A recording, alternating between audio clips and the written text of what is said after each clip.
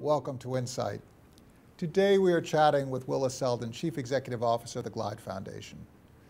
Willa joined the Glide Foundation in 2007, having previously served as Executive Director of the Tide Center. She previously established one of the first women-focused venture capital funds, served in various executive and leadership posts at AirTouch Communications, Sonoma and Salomon Brothers, and continues to serve on the Board of Trustees of Bryn College and on the Board of Directors of Northern California Public Broadcasting. Glide has served the poor and disenfranchised for over 45 years and has been at the forefront of anti-poverty and other battles.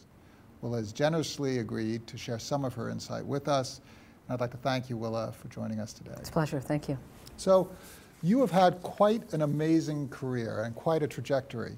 You graduated from Bryn Mawr, you got an MBA from Harvard, you got a JD from Yale.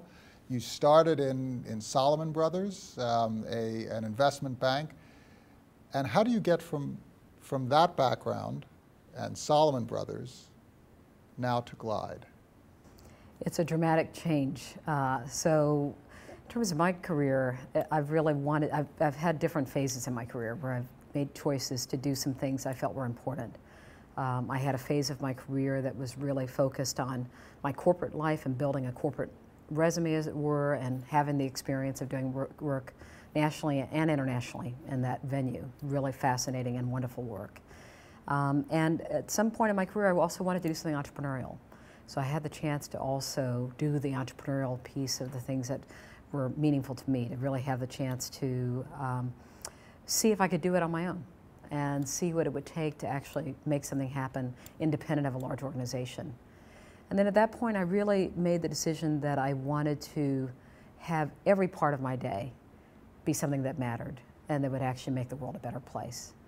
That it wasn't 10% of my time or 5% of profit or a charitable gift, but it was something that I could feel good about when I went home every day, that I had accomplished something that actually made the world a better place.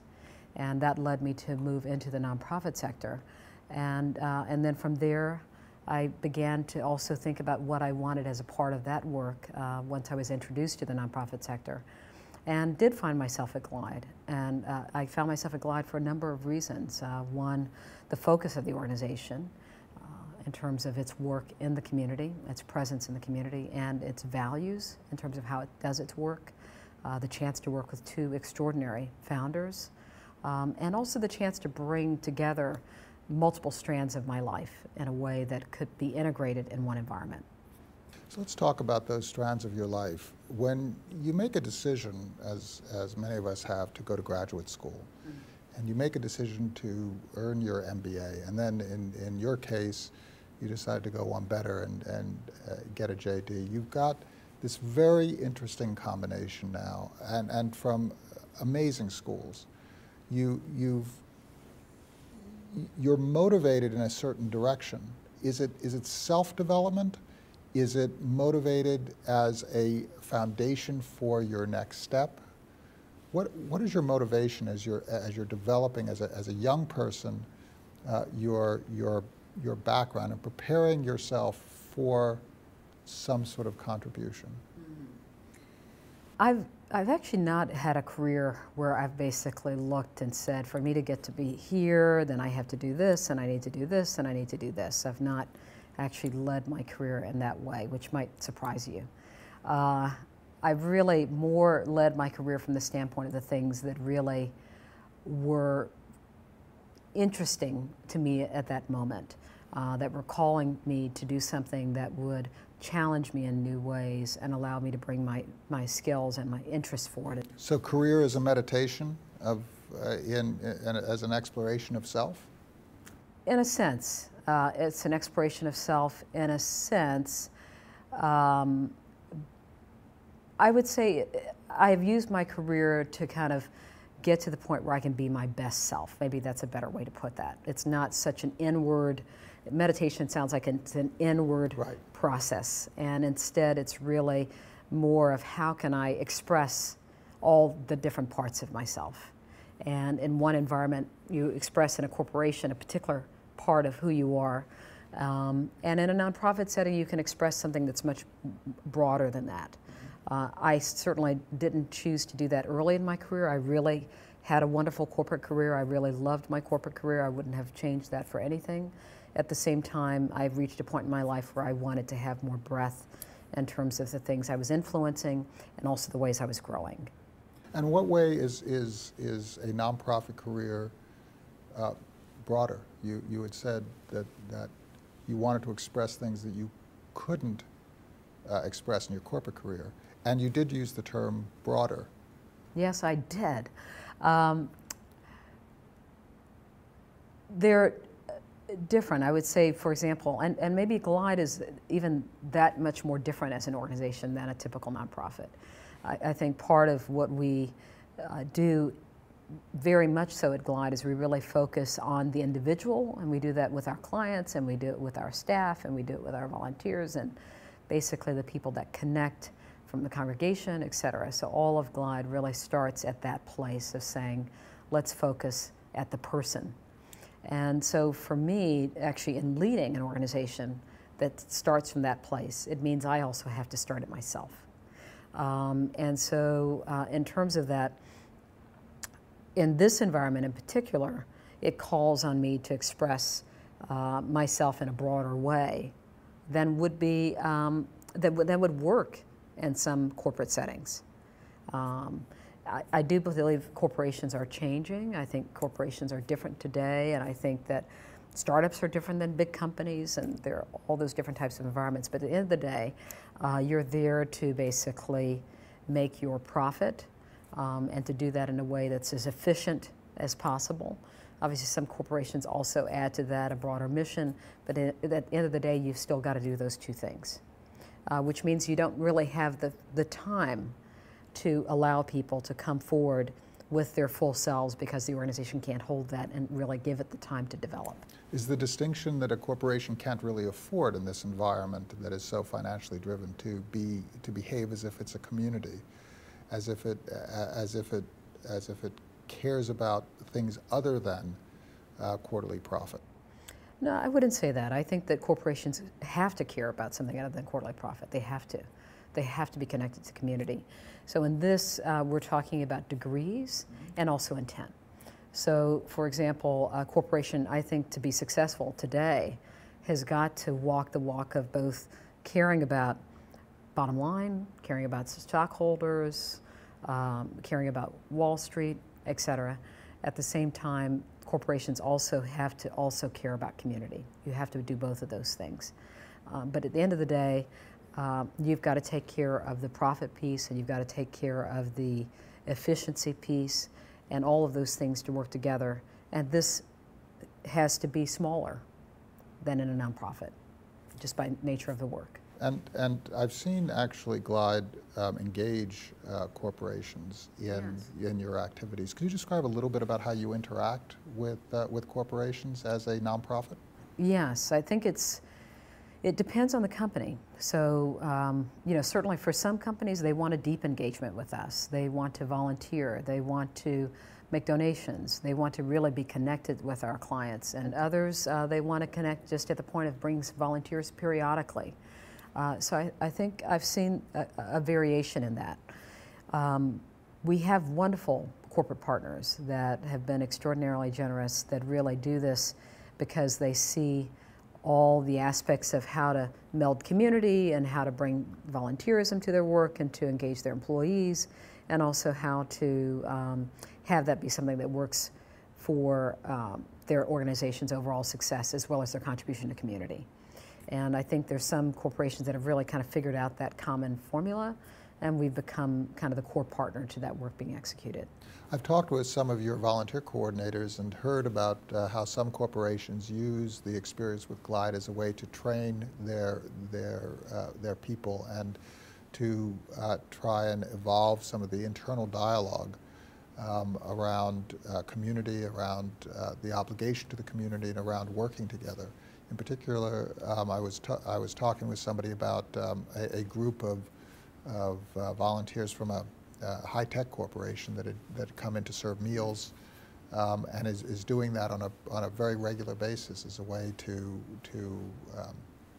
to have a discussion internally about how people behave toward each other within that corporation. Well, it's interesting. I think that's very interesting, Mark. I was talking with someone recently. He works for a venture capital firm, and he came to volunteer, and he was saying what an incredible experience he'd had. And I said, well, what was it about that experience? And he said, when I first got to the building, I was really, really uncomfortable.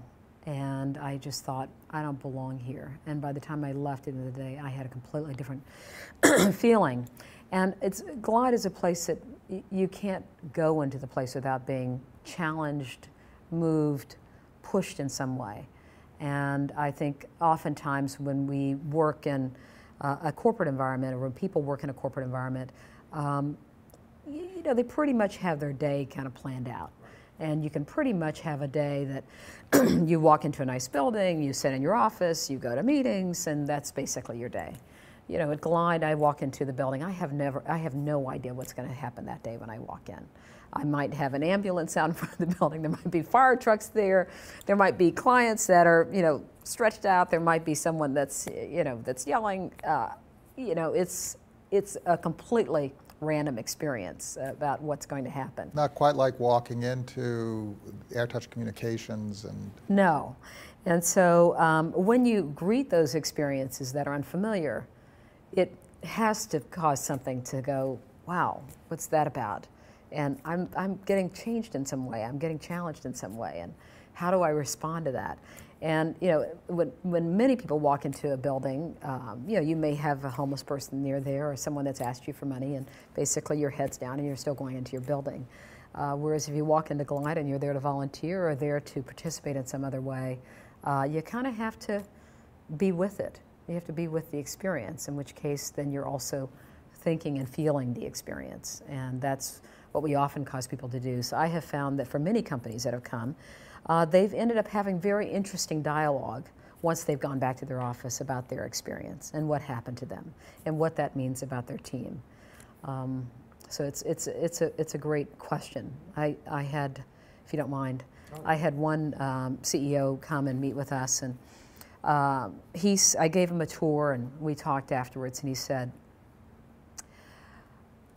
I'm amazed that this place works as well as it does, given all the things that are going on here and the variety of people that are here and the quote unquote chaos that seems to exist in terms of what's happening. And yet it runs really well. I don't understand how that can be possible. What did you answer him? I was very interested. Or her. I'm trying to think about what I did answer him at the time, but I think that the question itself was interesting, that he noticed that. But certainly, I think sometimes we have a notion that for things to work, it needs to work in a particular way. People have to behave in a particular way. They have to do it in a certain way. And that's the only way that it can happen and work effectively. And I think at Glide, we challenge those assumptions. We can have a place that's extraordinarily diverse. We can allow people to really express themselves fully in an environment. We can hold the diversity of people that basically have very little and people that have more, people that don't have education, people that have education, people that come from different countries and different ethnic backgrounds, and hold all of that and still also run really well. And I think that it is interesting in terms of what that could mean if we all were a little more freed up in how we thought about how we led. I always think it's really interesting how the assumptions that are embedded in our consciousness are challenged continually at Glide. That the ideas have to come from the people who wear suits instead of the people who are sitting there in tattered clothing and may not have a place to live for now. That the roles that are embedded in our subconscious that are based on all sorts of fallacies, of impressions of gender roles or age roles or socioeconomic roles, that all of those ideas that we all exist with, they seem to be consistently challenged. And Glide seems to shake us up on a pretty consistent basis and make us say, wait a second, that really is not true. Right. How do you manage an organization whose founding principle is unconditional love? It's a good question. It's not easy. You have to say the work that we do around radical inclusivity and truth-telling and people bringing themselves fully forward is very hard work. It adds a whole other dimension to work besides the day-to-day, the meetings and all of those other things, and managing your budget and managing your infrastructure and managing your IT systems and all of those things, and managing your programs for your clients and dealing with the issues that inevitably come up. It's not easy to bolt onto that work that has to do with loving everyone, and with the assumptions that challenges. I think oftentimes we have to come back and we have to ask ourselves, is that really the most loving way I could handle that? When we're making decisions, we have to often look back at those decisions and really ask the question of whether that decision is consistent with our values. Is that really for the people? Is that decision really, it's one of our values, for the people? Is that really that? Is that as inclusive as we can be? And when you want to create an environment that is inclusive, it inevitably, in a sense, takes more time for the linkages to happen and to be made. That being said, how that gets expressed in companies is people that misdirections, or issues that come up that never got dealt with at the beginning, and so it comes up, and so this stuff bleeds out in some way or another. But it is not easy to lead an organization that is continually discussing those things as a part of its regular day-to-day work. That being said, it's also wonderful work. So I would say it does take more time. It takes a great deal of openness. I found that I've had to become a much more open person. I've had to step back as a leader more than I might in other circumstances. I've had to really challenge my own assumptions about how things need to be done and how things, what's the right way to do something, and recognize that way is not the way I might do it. It's not even the way I would even think it should be done, but it worked. Is the approach to develop a consensus sufficient so that you reach a tipping point, as opposed to this intense focus on leadership and top-down management? Because you don't, as a leader, allow action to be stymied by interminable debate. But on the other hand, you give more license than you might otherwise give, and out of that license comes some very interesting ideas. How do you navigate there? How do you get to the point where you can actually take action, as opposed to waiting for 100 people, 150 people to reach a consensus that everything's going to be, which of course never happens? I think leaders need to be clear about how they make decisions, and I've tried to do that with the team that reports to me.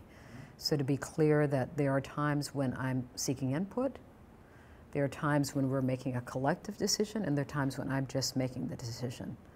And I think that's important for people to understand, because I think when you get mixed up in that, then people don't know, well, what is the intent behind that, and does my opinion really count? And so I've been clear in saying we're going to sit in all of these times, and to be very clear about that. I also really am working hard at this point to create more of a shared leadership approach with the senior team. I have actually a wonderful group of people that work in the organization and work in leadership with me. And so I've really challenged them. I've chosen, particularly this year, to begin to challenge them to step up themselves more as leaders of the whole organization, rather than as leaders of the areas where they're working. And that is something that we are working towards. It's not easy. We have actually one of our senior team meetings each month, not the entire meeting, but a part of the meeting we're simply devoting to process. How is this working? We've also said that I'm not the person where everything needs to come through. I'm not solving people's problems. Right. But people need to, if there are problems, that they get surfaced or they get dealt with, so that people aren't holding on to the things that prevent us not being able to work together well as a team. So I'm not a person that believes completely in a consensus model. I think it doesn't work, but I do believe there are many decisions that can be done through consensus. And then there are others that just have to get made, and you need input. And what I do tell all of my staff, not just my senior staff, but all of my staff, is if you see me making a decision that you know or believe is the wrong decision, then you are equally responsible for my mistake. And that's true for everything that happens in the organization. So you're challenging people to challenge you. Absolutely, and to challenge other people in the organization. But you also seem to provide a context for that challenge. You say that you've tried to, perhaps in contrast to the way you operated previously, make your decision processes more transparent, your logic more transparent. So the challenge would also be a challenge to that logic and to your process. And so I guess one of the things that you're doing is defining the terms in which you would like your decisions to be challenged. If you have a logical fallacy, or if your approach is wrong, or there are going to be some bad repercussions of some decisions, you'd like those specific issues to be brought to you. Absolutely, absolutely. I think that I'm not I may be the CEO, but we're all responsible for Glide's success. All of us have a role to play in that. I can't tell you the number of times I have donors that what made the difference for them was how they were greeted at the door of the building. So every single person at Glide has a significant role to play in what happens, and it's not just me. We all have a major role to play in that. And I think also, part of what's when you think about the issue of unconditional love, it also comes into play very much so in the issue of diversity. So if you have a staff that comes from different backgrounds of income or education, and you know that for some of your staff, they have gone light years in performance, but someone that might have come from a different background perhaps could have done more. How do you think about how you recognize that and how you reward that? Do you say that person's underperforming, or they have done something extraordinary? So it raises many questions about how we lead. It raises many questions about the systems people put in place in organizations that oftentimes are also things that may cause the status quo to continue to be maintained and not enable diversity. How do you deal with that? If you, in a business context, it's rather straightforward and rather unemotional. You always choose, with very few exceptions, the person who objectively is going to drive you fastest, cheapest, best, but best always being defined as cheapest, fastest, in the direction that the chief executive has already defined. And if you can find somebody who can replace somebody else with 30 years of service who can do slightly more, then it's a reasonably automatic decision. Well, I think that I have been amazed at some of the gifts that we have at Glide from the perspective of wisdom that can't be present in someone that's just begun to work or that's 30 years old at the point of their career. And so I think that balance of having, when you look at our organization, our average employee has been at Glide 2 to 3 years, which might surprise you because it feels like a place where people have been around for a long time. But our average employee is 2 to 3 years. But that's balanced by having people that have deep wisdom and deep presence in the organization. And some of that does come with age. Not always. I have some people that I would call very wise, who are wise and young. But some of that comes with age. So I think it's important to continually have that balance, because they're gifts you might not experience or perceive. And also, I know that what's happening in our organization is we are very much engaged in a process of transfer of knowledge and of learning and of wisdom, and of having, I think, a very thoughtful ways that we're doing that, so that in the roles that certain people are playing, we're really trying to build with them. And that comes from time and experience. And so I think both are really important, and that's what makes us so effective at the work that we do. It's not working at Glide. It's not just about, did you get the meal done? Did you get the person served? Did you get the child fed? Did you get the youth educated? That's part of our work, and what I have always said to our staff is, if that's all we do, we have not succeeded. We have not succeeded as an organization. Really, our work is about, yes, doing all of those things, but it's just as much about how are we doing those things, and what is the culture that we're bringing forth in accomplishing it. And are we doing it in a way that really enables us to bring our values fully forward. And our values are not easy, but to bring them fully forward so that the work is being done in a way that also changes the world. Because our work is about transformation. It's not just about, did the person have a meal? But it's also about the dignity they felt in the whole experience of their relationship to us. And so all of this is about the relationships that can be established and the dignity that can be shown to every single person that walks through the building.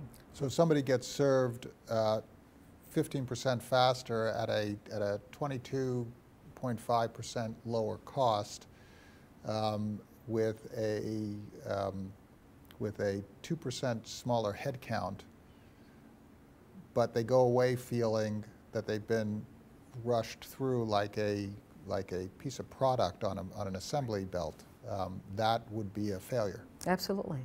We wouldn't have done anything to change the world. All we would have done is fed someone, which is important. That's all important. But why do it that way when you can also create the opportunity for personal transformation and create the opportunity for real relationship building to occur and for joy? Because one of the things I know that from many of the people that walk into the building, what they experience, despite all the poverty and the things that happen, is a real sense of warmth and of spirit. And that's because of the way we do our work.